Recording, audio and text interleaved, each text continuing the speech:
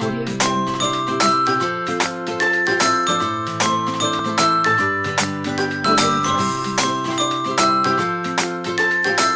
This is day 3 of Edie's board and train program.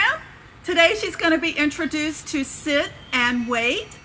She's also going to be continuing with her come command and her place command.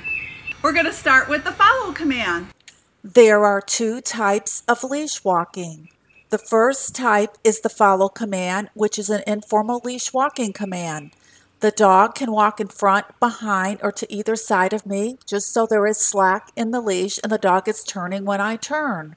The second type is the heel command.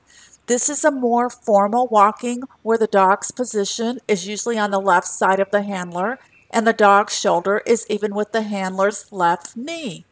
We will be doing the heel command in the coming days.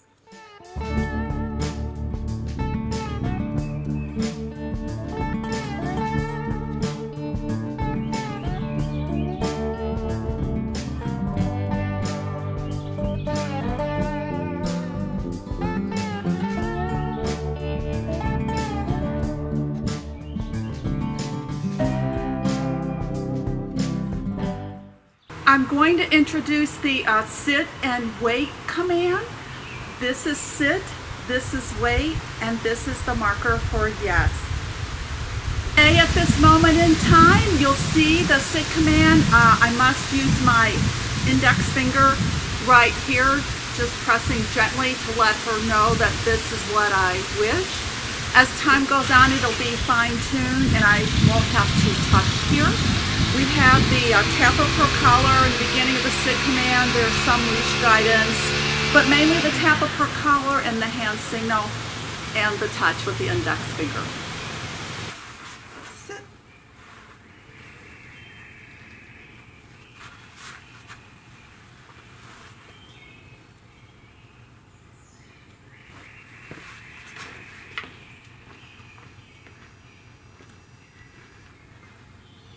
Sit.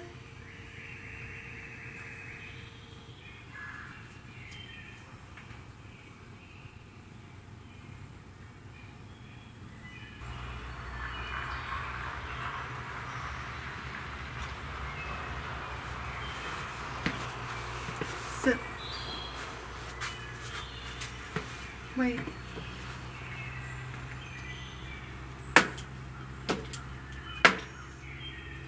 Come. Sit.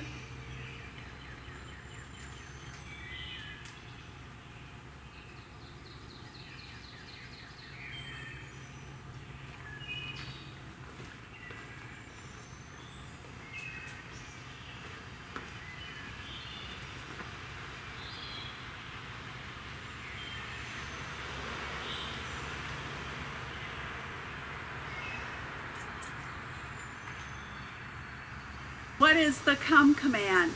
If you extend your hands out in front of you and draw an imaginary circle at your fingertips around your whole body, when I ask the dog to come, it can come anywhere within that imaginary circle, even behind me or to either side, it doesn't matter.